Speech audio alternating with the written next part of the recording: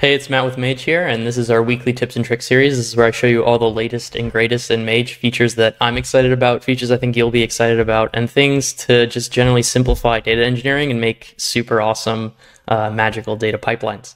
And I think this week is going to be really, really exciting. I think we got a great demo for you. So we're talking about streaming. And streaming is something that's been on my mind a lot lately, right? Confluent Current was just last week. Streaming is maybe difficult and foreign for some data engineers if you're used to batch or micro batch pipelines. And it's really something that's been kind of vague and obtuse in a way, but we're here to make it more approachable. And so today I'm going to show you how you can build a streaming pipeline in under a minute straight up using Mage. So our engineers recently reworked some of our backend stuff and made it super simple to build a streaming pipeline to any destination.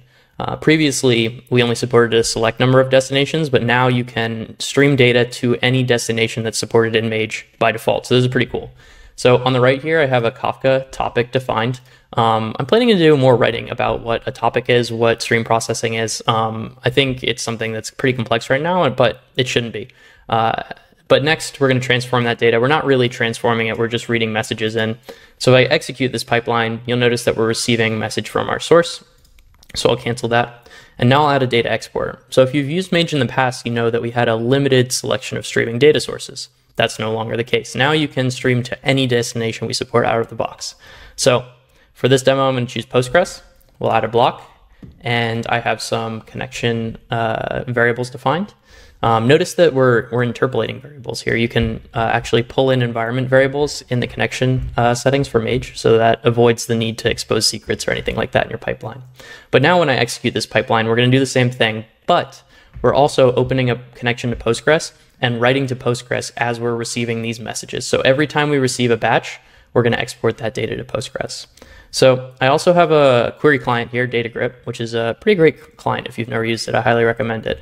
And we're going to just do a quick select on this table. And you can see there that we're pulling in about 43,000 rows. I'm also just pulling a random number or a random float to make sure we're not caching the result and we're getting this in real time. So what's a streaming data source without real-time data, right? Everybody wants real-time dashboards. That's what we're bringing. We're bringing real-time dashboards this week. You can blame me if it doesn't work out. You know where to find me. So I'll run this again, and just like that, we have 7,000 more rows. So we're reading data in real time into Postgres and Mage. I'm Matt. This is our weekly Feature Callout Series. This is streaming in Mage. I'd love to see you in our Slack. Would love to hear how you're using this, or if this has helped you with your data engineering use cases. But until next time, have a great week.